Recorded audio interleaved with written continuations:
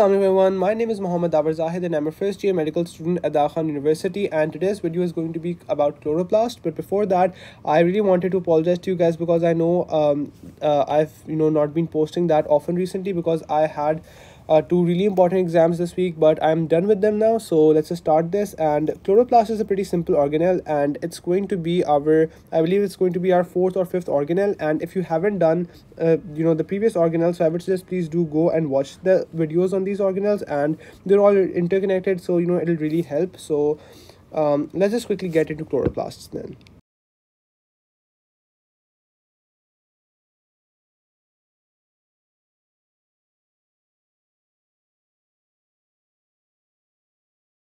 Okay, so if I'm to define chloroplast, really, boring class 8 definition, it's just a flat disc-like organelle which carries out photosynthesis. We've been talking about photosynthesis from grade 2 literally, so we know what photosynthesis is. One important distinction that I want you guys to make is that chloroplasts are only present in eukaryotic cells which photosynthesize. So the reason why I've specifically mentioned this photosynthesize, okay, the reason why I've mentioned this specifically is because they love to ask you about this, and I want you guys to understand that yes, prokaryotic cells, prokaryotes can photosynthesize, but they don't have chloroplasts. Okay, they have different structures where we have all of these photosynthetic pigments present, and they carry your photosynthesis, yada yada yada. We don't really care about that, but just make sure for your paper 1 they love to sneak in questions like these, and kids generally tend to, like, I used to make a lot of these stupid mistakes. So please keep this thing in mind. And one more thing is that we need to sort of talk about dimensions and the size of this. So it's going to be 3 to 10 micrometers in diameter, and it's going to be 1 micrometer in thickness. And even one thing, I'll go into a bit more detail. Plant cells that do not photosynthesize, even plant cells, for example, I have cells in the roots, and is tarah ke sare jo cells hote hain, they're not going to have chloroplasts. So even in plant cells, you're only going to have chloroplasts in the ones that photosynthesize, and that's pretty important. Okay, so let's move on to the structure. And I know these things, they were a bit boring, but they love to ask you questions on these, so I just wanted to make sure that you knew. So the first thing that I have is going to be my chloroplast envelope, and it's going to be really simple. So double membrane, and as you guys know, I'm not going to write this on the board, but the purpose of a membrane or an envelope is to control the entry or exit of substances out of the chloroplast. So pretty simple, right? The second thing that I have is going to be the stroma, and the stroma is sort of like, I want you guys to think of it as the chloroplast's cytoplasm. In the same way how I have the cytoplasm as it's sort of like a place where I have a lot of my reactions happening. That's the same thing as the stroma. So it's basically a colorless gelatinous matrix, and in the same way it has my enzymes and all of these things. But importantly, one thing that I want you guys to know, over here I'll have my enzymes for my light independent state. And for all of the A2 kids who are watching, you guys already hopefully know what this is, but for A-level kids, A1 kids, I don't want you guys to really worry about this. Okay, so this is something that we do in A2, so not really relevant right now. But aside from this, a few more things that I want you guys to keep in mind is that I'm going to have a small circular piece of DNA in the same way how I had a small circular piece of DNA in my mitochondria, and again similarly a 70s, not a 70s ribosome, 70s ribosomes, like there will be plural. And also my lipid globules, so fat droplets basically. Again, you don't really need to know the purpose over here, and that's pretty much it for now. So let's move on to, we're done with the stroma, let's move on to the grana. The grana might confuse you guys a bit, but it's pretty simple. I want you guys to think of them as stacks of coins, and we'll look at them in a minute, okay? Stacks, they're plural again because we have multiple stacks over there. And we have 50 grana in one cytoplasm. So I'll just write not cytoplasm, in one chloroplast. I'm really tired. So, and in one of my grana, so in one grana, I'm going to have 100 stacked plus flattened sacs. And these sacs are going to be called my thylakoids. Okay, they're going to be my thylakoids, and alternatively they're also called lamellae, so don't get confused or anything like that. Okay, so essentially my grana are my stacks, and so these are my stacks, and my coins are my thylakoids. So I can say that my chloroplasts have grana, they have multiple grana which are composed of thylakoids, and we'll see a diagram or everything will make sense, but before that we sort of need to discuss what's happening. And these thylakoids, the reason why we talking about them right now is that these are actually the the structures to which we have our actual chlorophyll attached. So it's pretty important. And my thylakoids and my grana as a whole, it carries out my light dependent state, because like I'll go into a bit of A2 detail, that my, not even A2, like it's a sort of simple common sense, but I know that I need my chlorophyll for my photosynthesis. So the chlorophyll is activated by sunlight, so obviously chlorophyll will have the light dependent state, and they love to throw these small things in your paper one, so it's just like simple stuff.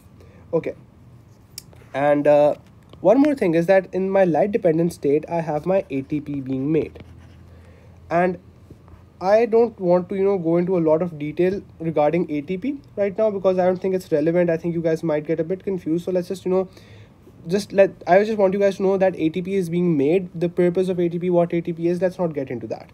And lastly, I have these starch grains, and they're really like so if you're looking under a microscope, they will sort of show up, they'll be a bit prominent. That's why I did not just, they are a part of the stroma, like stroma is like the cytoplasm, it's like this fluid in which stuff is floating around, and starch grains, these starch grains are over there. However, I wanted to write them down separately because it's a really important microscopic observation that we have, and they're essentially temporary stores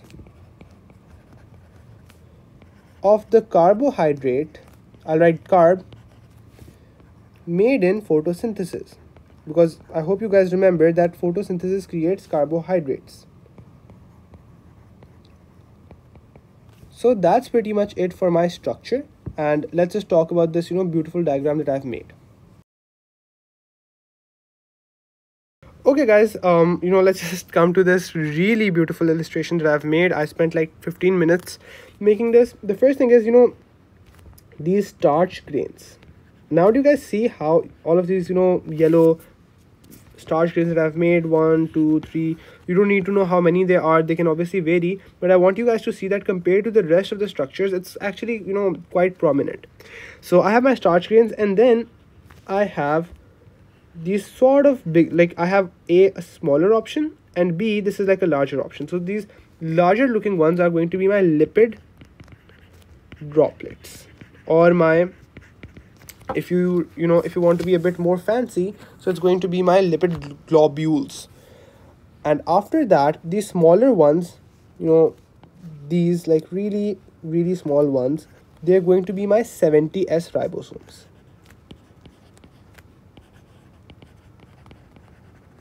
After that, now do you guys see, like I'll talk about, the grana in a bit more in detail. I've made this other illustration for them, but I want you guys to just look at them and how they're sort of centrally present inside the cell.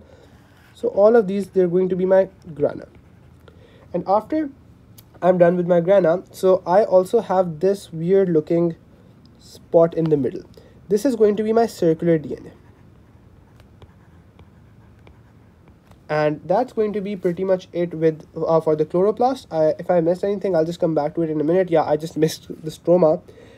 This stroma, you could just name it any place. This entire place, it's all the stroma. So that's what I want you guys to understand. This in the same way how in a cell, the cytoplasm is pretty much everywhere. So that's the same thing for the stroma over here. Now we're done with this. Let's come to the grana. So this entire structure is called my grana.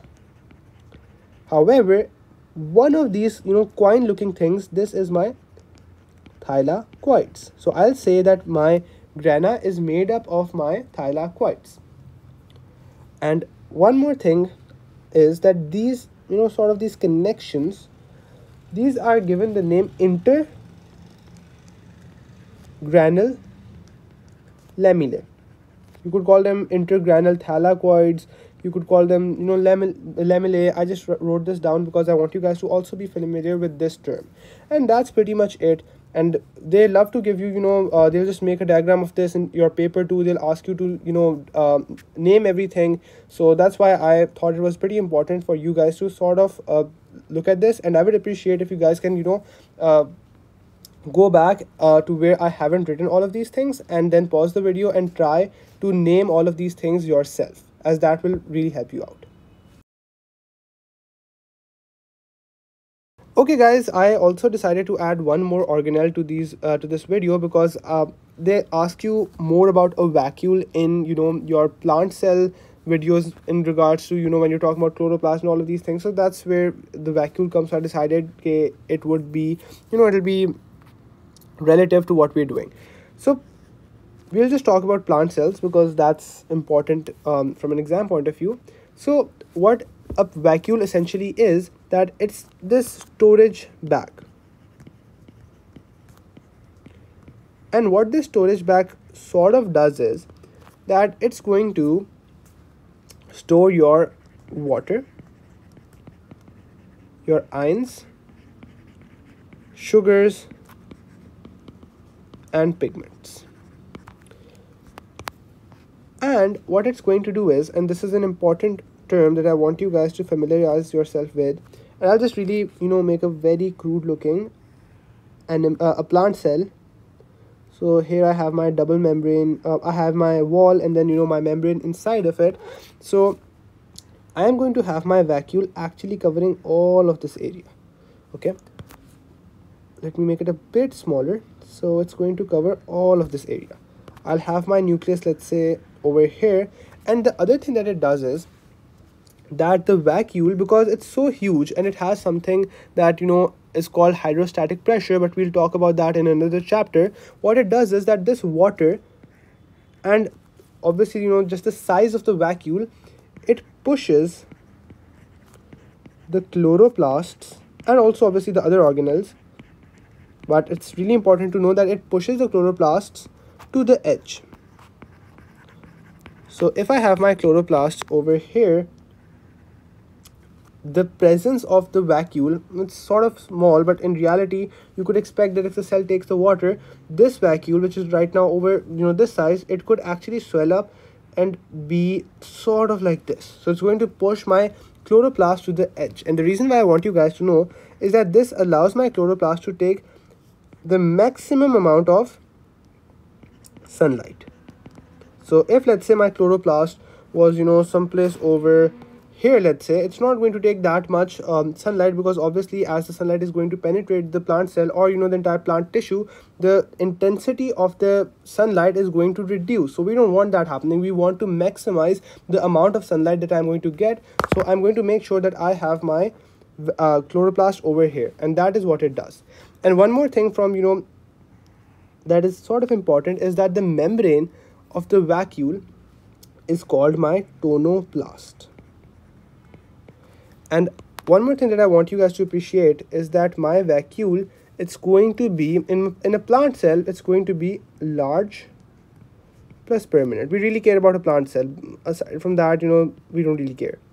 Large plus per minute. So it's not going to change. It's just going to be one vacuole.